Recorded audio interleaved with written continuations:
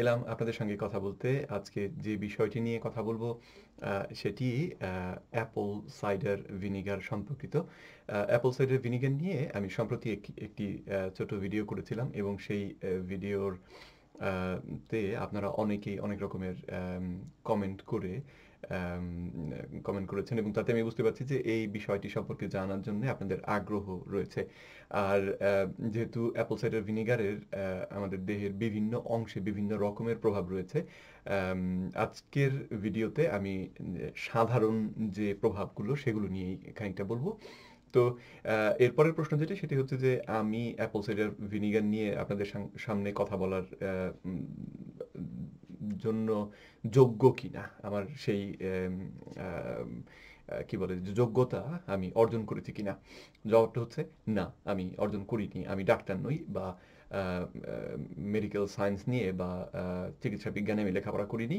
তবে চিকিৎসা বিজ্ঞান সম্পর্কে আমার নিজের আগ্রহ রয়েছে এবং সে কারণে YouTube এর মাধ্যমে পশ্চিমে থাকা বড়, বড় ডাক্তার যারা রয়েছেন তাদের অনেকের ভিডিও আমি দেখি। তারা যে লেকচারগুলো দিয়েছেন সেগুলোকে দেখি এবং সেখান থেকে যে তথ্যগুলো আমি জানতে পারি সেই তথ্যগুলো আপনাদের সঙ্গে ভাগাভাগি করি। তবে অনেক ক্ষেত্রেই এই তথ্যগুলো আমি আমার নিজের উপরে, নিজের দেহের উপরে প্রয়োগ করে খানিকটা নিশ্চিত হয়ে নিই যে আসলে এই অ্যা যুক্তিগুলো বা এই তথ্যগুলো ঠিক একইভাবে কাজ করে কিনা তারপরে আপনাদের সামনে বলার চেষ্টা করি। সব ক্ষেত্রে নয়, সব ক্ষেত্রে নয়। কারণ সব ক্ষেত্রে সেভাবে পরীক্ষা করা আসলে আমার পক্ষে হয়তো সম্ভব নয়।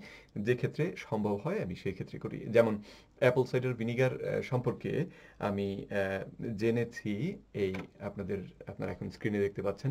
আম a doctor a Eric বার্গ a DC উনি এই অ্যাপল সাইডার ভিনিগার এবং আরো অন্যান্য অনেক আম আ খাদ্য খাদ্য যেগুলো খেলে আমাদের উপকার হবে সেই গুলো নিয়ে পুষ্টিকর খাবার নিয়ে উনি অনেকগুলো ভিডিও করেছেন এবং উনি ব্যক্তিগতভাবে যেহেতু ডাক্তার এবং চিকিৎসা করেন সে কারণে তার রোগীদের উপরে এই আম যে রোগীদেরকে চিকিৎসা করার মাধ্যমে উনি এই যে জ্ঞান অর্জন করেছেন আরকি।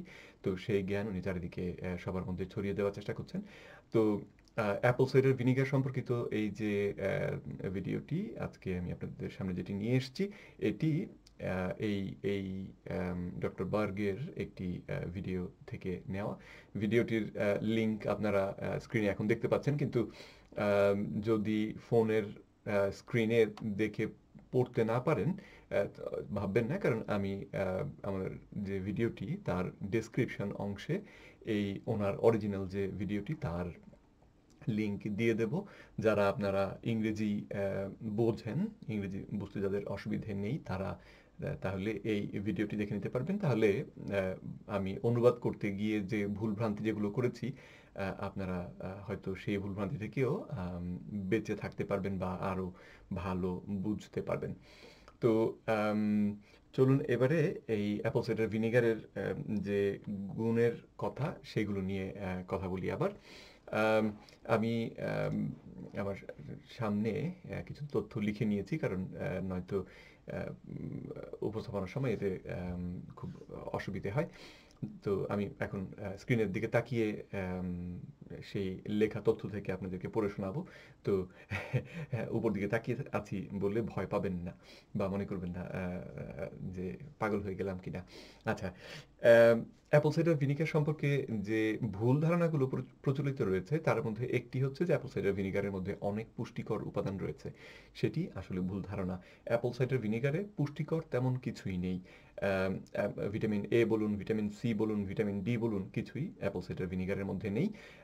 অ্যাপল সাইডার ভিনিগারের মধ্যে যে জিনিসটি আছে এবং যেটি আমাদের শরীরের জন্য অত্যন্ত প্রয়োজনীয় বলে ডক্টর বার্গ দাবি করছেন সেটি হচ্ছে অ্যাসিটিক অ্যাসিড। অ্যাসিটিক অ্যাসিড থাকার কারণে সেটি আমাদের দেহে গিয়ে আমাদের দেহের অম্লতা বা অ্যাসিডিটিটা বাড়িয়ে দেয়। অর্থাৎ আমাদের যে পিএইচ যে ভ্যালু সেটিকে কমিয়ে দেয়। পিএইচ ব্যালেন্স সম্পর্কে যারা লেখাপড়া করেছেন তাদের অনেকেই হয়তো এই কথা শুনলে খানিকটা আঁতকে উঠবেন যে অ্যাসিডিটি বাড়লে তো শরীরের আরও বিভিন্ন রকমের ক্ষতি হয় বলে এ পর্যন্ত আমরা শুনে এসেছি। আমিও সেরকম আগে শুনেছি, কিন্তু ডক্টর বার্গ যেভাবে ব্যাখ্যা করলেন তাতে এবং ওনার এই তথ্য ওনার কাছ থেকে তথ্যগুলো পাওয়ার পরে আমি নিজে আমার আম, ওই যে হার্ট বার্ন যে অসুবিধাটা হয় খাবার পরে অনেক ক্ষেত্রেই অ্যাসিড খাদ্যনালীতে উঠে আসে এবং তাতে বুকের এই অংশটা জ্বালাপড়া করে। তো সেই অসুখ বা সেই অসুবিধার হাত থেকে বাঁচার জন্যে ওনার দেয়া তথ্য মতে আম, খাবারের সঙ্গে অ্যাপল সাইডার ভিনিগার খেয়ে দেখেছি যে খাওয়ার পরে অ্যাপল সাইডার ভিনিগার খেয়ে নিলে হার্ট বার্নের এই অসুবিধে হয় না। আচ্ছা, তো আসুন এবারে ব্যাখ্যা করি যে কেন সেটি হয়। আম, অ্যাসিটিক অ্যাসিড আমাদের অ্যাপল সাইডার ভিনিগারে যেটি রয়েছে তার মাত্রা প্রায় 2.5, যেটি কিনা আমাদের পেটের ভেতরে যে অ্যাসিড অর্থাৎ হজমের জন্য আমরা যে অ্যাসিড ব্যবহার করি আমাদের পেটের ভেতরে তারও মাত্রা 2.5 মতন। সুতরাং একই রকমের শক্তিশালী অ্যাসিড। তো সে কারণে এটি আমাদের পেটের ক্ষতি করে না, কারণ পেটের অ্যাসিডের মাত্রা থেকে বেশি মাত্রার অ্যাসিডিটি নয়, কিন্তু হজমে সাহায্য করে। আমাদের অধিকাংশ মানুষের দেহই ক্ষারীয় বা অ্যালকালাইন অ্যালকালিন আর কি। আম, তো অ্যালকালাইন হচ্ছে ক্ষার, আর অ্যাসিড হচ্ছে অম্ল। তো আমাদের অধিকাংশেরই দেহ হচ্ছে ক্ষারীয় এবং অম্লীয় নয়।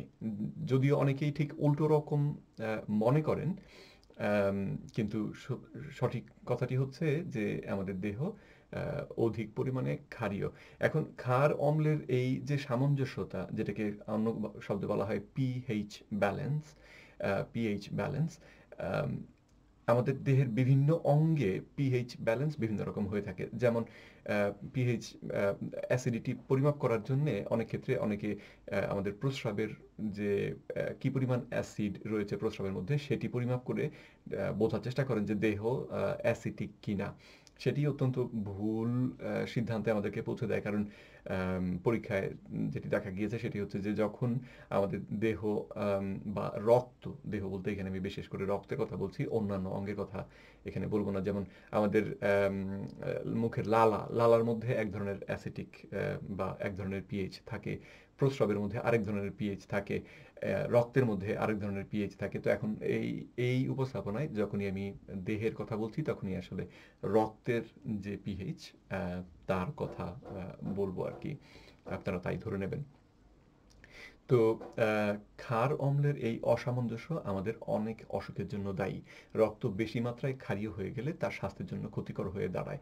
যথাযথ হজম হবার জন্যে পেটের অ্যাসিডের মাত্রা শক্তিশালী হতে হয়, অর্থাৎ 2.5 মাত্রার যে শক্তি এইরকম শক্তিশালী হতে হয়। এবং পেটের অ্যাসিড যথেষ্ট শক্তিশালী না হলে পেটের ভেতর ক্ষারীয় হয়ে পড়ে এবং এর ফলে বুক জ্বালাপোড়া, বদহজম, খাদ্যনালীতে অ্যাসিড উঠে আসা, যেটাকে ইংরেজিতে বলে অ্যাসিড রিফ্লাক্স, ইত্যাদি অসুবিধাগুলো তৈরি হয়। পেটের অ্যাসিড এই অবস্থায় খাদ্যনালী মানে আমাদের পেটে যখন অ্যাসিডিটি কমে যায়, অর্থাৎ পেটের ভেতরে ক্ষার বেড়ে যায়, তখন আমাদের যে খাদ্যনালী যেখানে পাকস্থলীর সঙ্গে গিয়ে যুক্ত হলো, সেখানটাতে একটি দরজা আছে।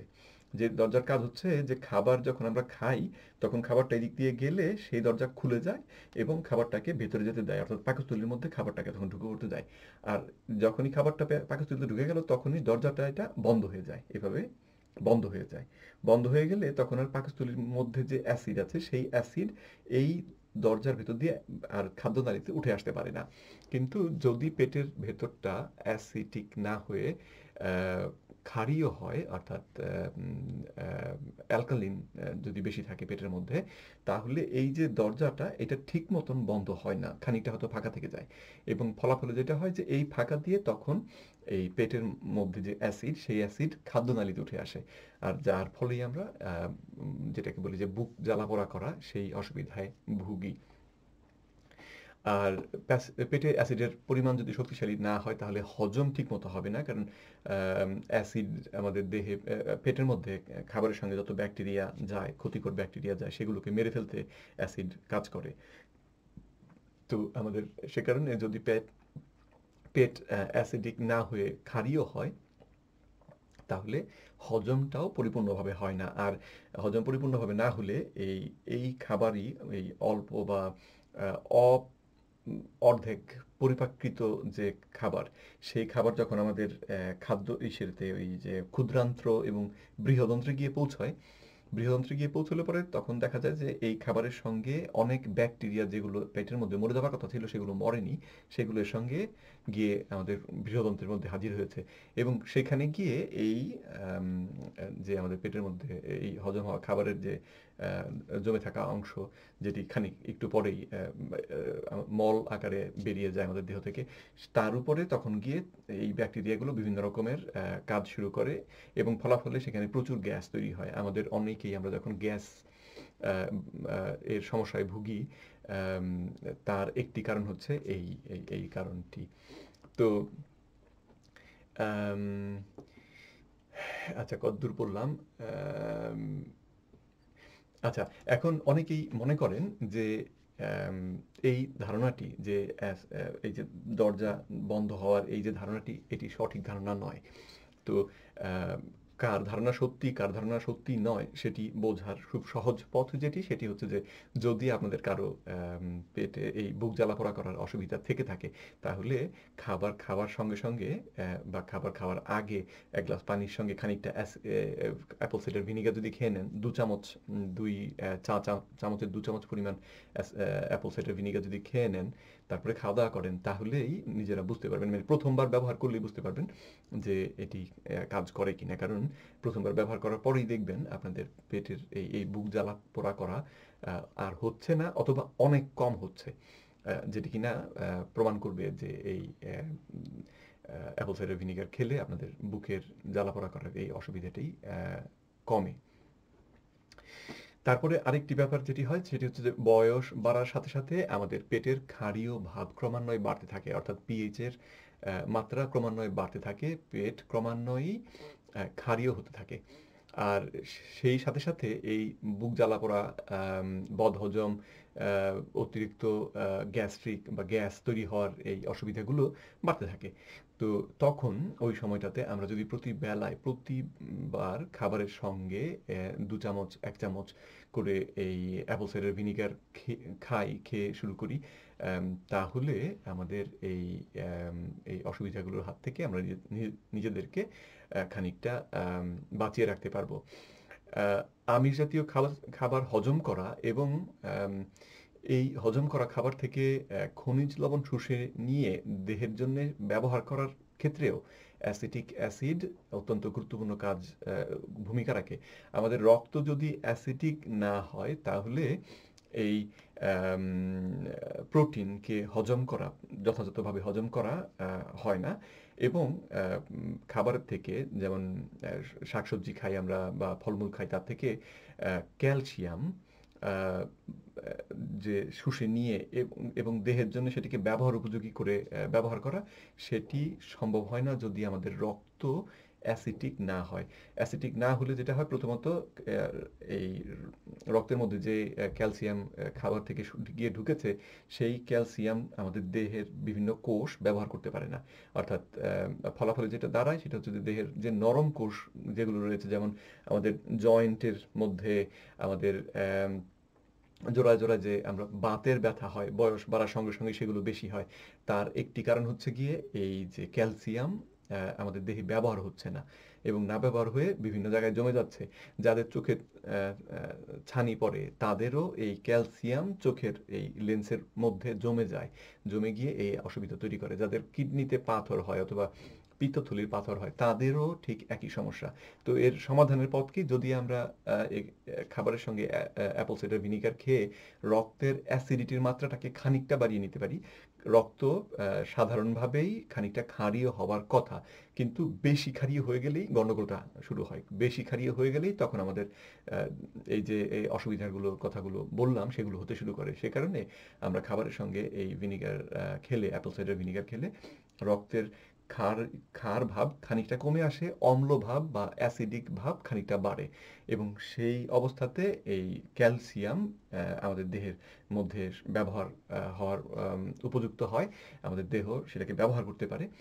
আর দেহে যে ক্যালসিয়াম ব্যবহার করতে না পারার একটি খুব সহজ লক্ষণ সেটি হচ্ছে আমাদের অনেকেরই চোখের এখানে দেখবেন মাঝে, মাঝে টুইচ হয় বা চোখ ফরকানো যেটাকে বলি আমরা যে চোখ ফরকায়। এখানে চোখের এই মাসল অনিয়ন্ত্রিতভাবে নিজে, নিজেই নড়তে থাকে। সেটি আমাদের দেহে ক্যালসিয়ামের যে স্বল্পতার একটি চিহ্ন।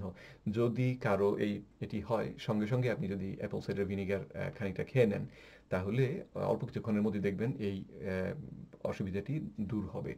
শুধু এটি নয়, পায়ের পেছনের দিকে কাফ মাসল যেটি অর্থাৎ পায়ের গোড়ালি এবং হাঁটু এই দুটোর মাঝখানে যে পেছন দিকে বেশ একটি পেশি থাকে, এই পেশির মধ্যে অনেকেরই ক্র্যাম্প হয়। ক্র্যাম্প মানে হচ্ছে রাতে শুয়ে থাকার অবস্থায় বা কাজে দিনের ক্ষেত্রে হতে পারে হঠাৎ করে এই পেশিটি মনে হয় শক্ত হয়ে গিয়ে প্রচণ্ড ব্যথা হয়, মানে অসহ্য ব্যথা হয়।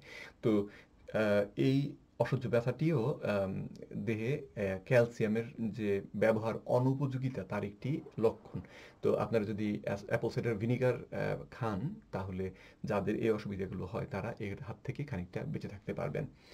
আম আচ্ছা, জোড়ায়, জোড়ায় ব্যথা, চোখে ছানি, কিডনিতে পাথর, পিত্তথলির পাথর ইত্যাদি এই রক্ত যদি অ্যাসিডিক না হয় তাহলেই এগুলো হওয়ার সম্ভাবনা বাড়ে এবং আম আমরা যদি অ্যাপল সাইডার ভিনিগার খাই তাহলে এগুলোর হাত থেকে বেঁচে থাকতে পারবো আশা করা যায়। আম আচ্ছা, পৃথিবীতে আমরা আমাদের দেহ যে ক্রমান্বয়ে ক্ষারীয় হয়ে পড়ে আমি বলছি, সেটি কি করে হয়? সেটি হবার কারণ হচ্ছে যে আমরা প্রতিদিন বিভিন্ন রকমের মানসিক চাপের সম্মুখীন হই।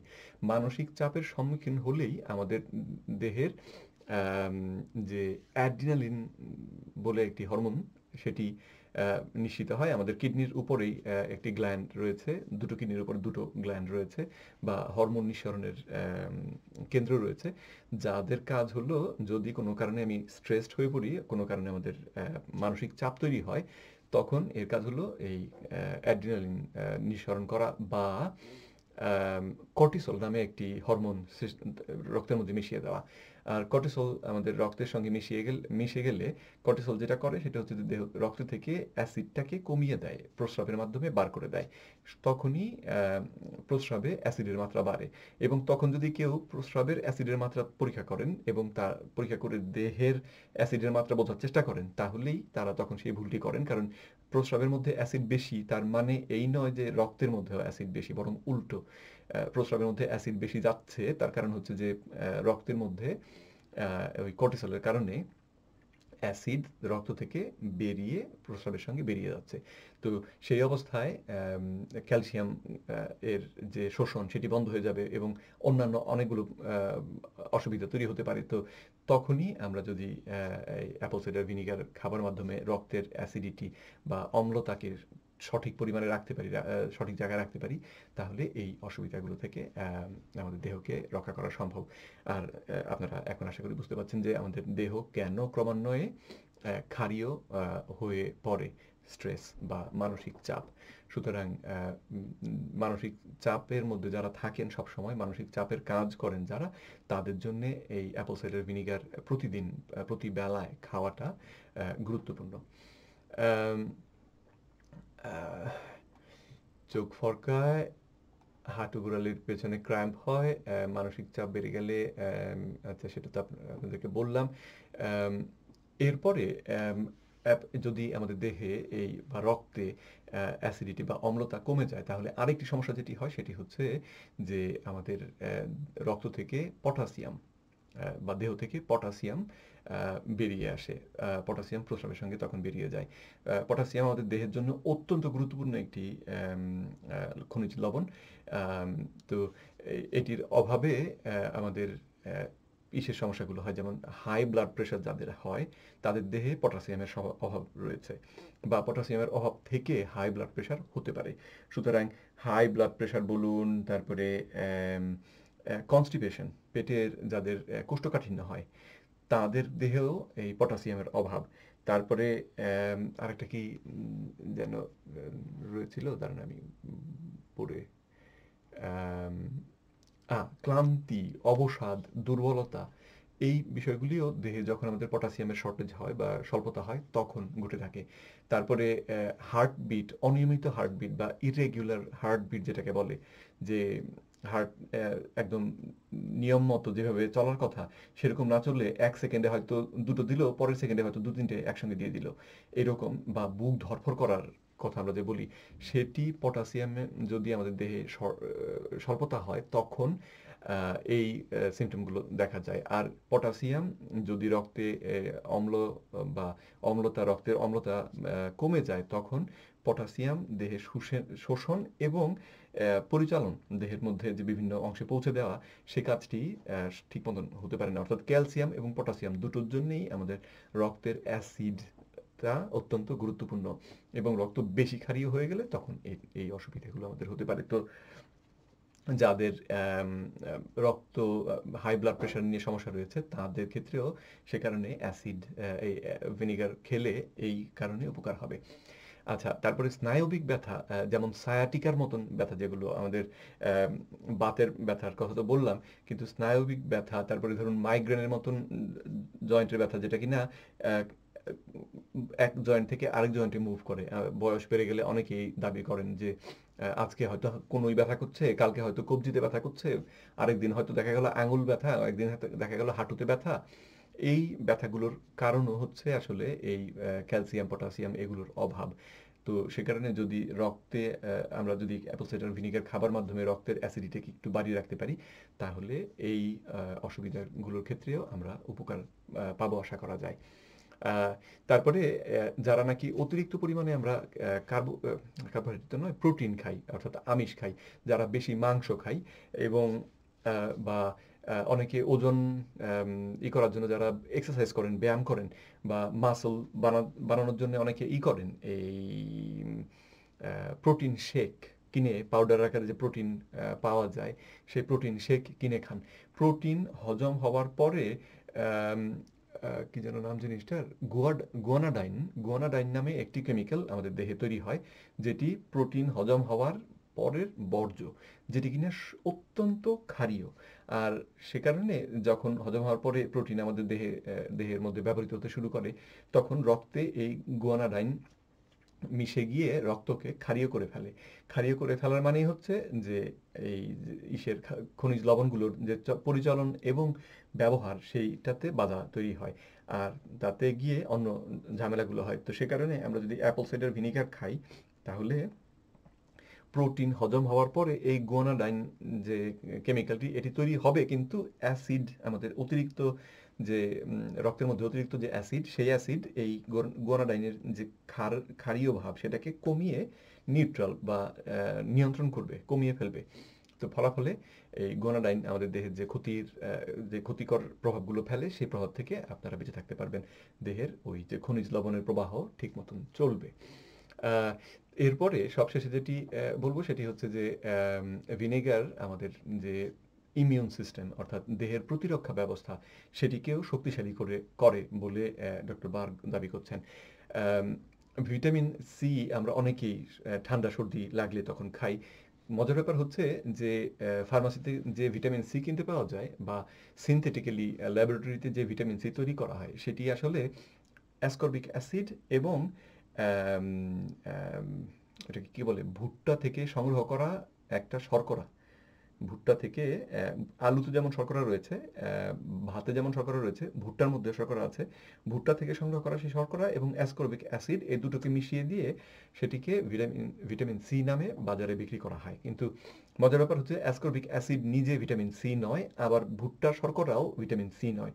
তো ডক্টর বার্গ যেটা দাবি করছেন সেটা হচ্ছে যে দুটো জিনিস যারা কেউই ভিটামিন সি নয়, তাদেরকে একসঙ্গে জাস্ট মিশিয়ে দিলেই ভিটামিন সি হয়ে গেল, এটা কি করে সম্ভব? অথচ মজার ব্যাপার হচ্ছে যে এই ট্যাবলেটই যখন কেউ খায়, তাদের এই ঠান্ডা সর্দির অসুবিধার উপশমের জন্যে তাদের দেহ শক্তিশালী হয়ে এই ঠান্ডার বিরুদ্ধে কাজ করে। ঠান্ডা দূর দূর হয়, জ্বর থাকলে জ্বর চলে যেতে শুরু করে। তো তার কারণটা কি? এবং ডক্টর বার্গ যেটা দাবি করছেন সেটা হচ্ছে যে তার কারণটা খুব সম্ভবত এই অ্যাসকর্বিক অ্যাসিড, যেটি আমরা যেহেতু অসুস্থ হওয়ার লক্ষণ দেখলে আমরা যেহেতু এই ভিটামিন সি বেশি খাই, তার মানে অ্যাসকর্বিক অ্যাসিড আমাদের দেহে গিয়ে রক্তের সঙ্গে মেশে এবং রক্তের যে অম্লতা সেটাকে বাড়িয়ে দেয়। ফলে আমাদের যে দেহের প্রতিরক্ষা ব্যবস্থা সেটি শক্তিশালী হয়ে ওঠে এবং আম রোগ জীবাণুর বিরুদ্ধে আমাদের যে যুদ্ধ, সেই যুদ্ধে আমাদেরকে জয়ী হতে সাহায্য করে। তো আ এই ছিল আজকে মোটামুটি এই অ্যাপল সাইডার ভিনিগার সম্পর্কে আপনাদের সঙ্গে ভাগ করার তথ্য।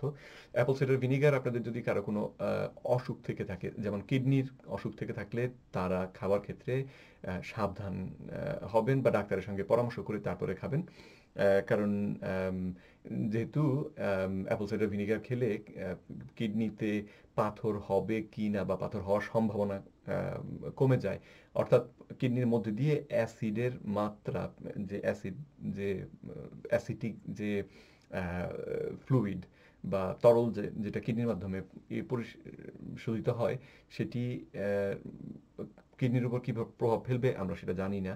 ডাক্তাররা সেটা ভালো বলতে পারবেন এবং যদি আপনার ডাক্তার মনে করেন যে না আপনার জন্য এটি ভালো হবে না, তাহলে সেটি তার পরামর্শকেই বড় করে দেখবেন বা গুরুত্ব দিয়ে মেনে চলার চেষ্টা করবেন আশা করি।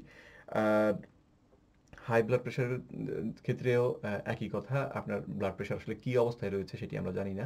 তো যদি পটাশিয়ামের পরিমাণ দেহে বাড়ে, তাতে যাদের দেহ এমনিতে সুস্থ তাদের এতে উপকার হওয়ার কথা, কিন্তু আপনার দেহের ক্ষেত্রে কী হবে আমরা নিশ্চিত করে বলতে পারবো না। সুতরাং ডাক্তারের সঙ্গে আপনারা সেক্ষেত্রে কথা বলে তারপরে করবেন, বা নিজেরা যদি পরীক্ষা করে দেখতে চান তাহলে অল্প করে খেয়ে দেখতে পারেন যে কীভাবে কেমন অনুভব করেন। যদি কোনো রকম অস্বস্তি বোধ করেন তাহলে আর না খাওয়াটাই ভালো। যাদের ডায়াবেটিস রয়েছে, অ্যাপল সাইডার ভিনিগার খেলে আমাদের যে দেহে যে ইনসুলিন এর যে কার্যকারিতা সেটা বেড়ে যায়। অর্থাৎ আমাদের দেহ কোষগুলো তখন অল্প ইনসুলিন পেলেই কাজ করতে শুরু করে। তো ইনসুলিন যারা গ্রহণ করেন তাদের অনেকেরই অসুবিধে এইটা যে তাদের দেহের যে কোষগুলো, পেশির যে কোষগুলো, সেগুলো অনেক ইনসুলিন না পেলে কাজ করে না। তো অ্যাপল সাইডার ভিনিগার খেলে এই কোষগুলোরই এই যে অনেক না পেলে করব না, এই কথাটি তখন আর সত্য থাকে না। তখন বরং যেটা হয় যে সেটা হচ্ছে যে অনেকের থেকে কম পেলেও কাজ করব। তো এই রকম একটা অবস্থাতে তার মানে হচ্ছে যে যথেষ্ট যারা ইনজেকশনের মাধ্যমে ধরুন ইনসুলিন নেন, আপনি এইটুকু ইনসুলিন নিলেন, নিয়ে প্রতিদিন যেরকম খাবার-দাবার খান সেই খাবারের জন্য হয়তো এই ইনসুলিনটা ঠিক ছিল। কারণ এই পরিমাণ ইনসুলিন দিলেই আপনার মাসল তখন বা আপনার পেশি তখন এই খাবারের থেকে যে চিনি আপনার রক্তে মিশলো সেই চিনিকে শুষে নেয়। কিন্তু যদি অ্যাপল সাইডার ভিনিগার খাওয়ার পরে যেহেতু এই ইনসুলিনের কার্যকারিতা বেড়ে যায়, তখন এই একই পরিমাণ ইনসুলিন আপনার রক্ত থেকে আরও বেশি পরিমাণ চিনিকে সরিয়ে ফেলতে পারে। ফলাফলে আপনার ওই যে রক্তে চিনির স্বল্পতা দেখা দিতে পারে, যেটাকে বলে হাইপো দেহের জন্য অত্যন্ত ভয়ঙ্কর ব্যাপার। আপনার হবেই আমি বলছি না, কিন্তু হওয়ার সম্ভাবনা আছে। সুতরাং ডাক্তারের সঙ্গে কথা বলে তারপরে ব্যবহার করবেন, অথবা ওই আগের কথাই আবার বলবো যে যদি নিজেরা করতে চান তাহলে খুব সামান্য পরিমাণ করে শুরু করবেন। তারপরে ধীরে একটু করে বাড়িয়ে দেখতে পারেন যে কেমন বোধ করেন। যদি কোনো ওই হাইপোর মতন সিম্পটম হয়, গা কাঁপতে শুরু করে, ঘাম দেয় বা অস্থির লাগতে শুরু করে, যদি সেই রকম কোনো লক্ষণ আপনারা অনুভব করেন, তাহলে দয়া করে আর খাবেন না, অথবা মাত্রা কমিয়ে এমন পর্যায়ে যাবেন যাতে করে হাইপো না হয়, অথবা আপনার ইনসুলিনের পরিমাণ কমাবেন। এখন ডাক্তার না হয়ে আমি ইনসুলিনের পরিমাণ কমানোর কথা আপনাদেরকে বলতে পারি না। তো সেই কারণে আমি বলছি যে ডাক্তারের সঙ্গে কথা বলে তখন সিদ্ধান্ত নেবেন। তো আজকে এ পর্যন্তই। আশা করি এই ভিডিওতে অনেক বকবক করলাম। তো এই ভিডিওতে যে তথ্য আপনাদের সঙ্গে ভাগাভাগি করলাম, আশা করি এতে আপনাদের উপকার হবে। আর এরপরেও যদি কোনো প্রশ্ন থাকে তাহলে আপনারা আমাকে লিখে জানাতে পারেন। অ্যাপল সাইডার ভিনেগারের গুণাগুণ নিয়ে আমি আরও কিছু ভিডিও করব। কারণ ডক্টর বার্গের ভিডিও কালেকশনের মধ্যে দেখলাম অ্যাপল সাইডার ভিনেগার নিয়ে অনেকগুলো ভিডিও উনি করেছেন বিভিন্ন দিক থেকে। ডায়াবেটিসের জন্য কেন ভালো, হার্টের জন্য কেন ভালো, ইত্যাদি, ইত্যাদি, বা আমাদের স্নায়ুর জন্য কেন ভালো, এরকম করে উনি এগুলো করেছেন। তো আমি আরও কয়েকটা ভিডিওর হয়তো বাংলা অনুবাদ করে আপনাদের সামনে উপস্থাপন করার চেষ্টা করব। তো আজকে এ পর্যন্তই। সকলে সুস্থ থাকবেন, সুন্দর থাকবেন এই আশা করে বিদায় নিচ্ছি। পরবর্তীতে আবার দেখা হবে। আজকে এখানেই বিদায়।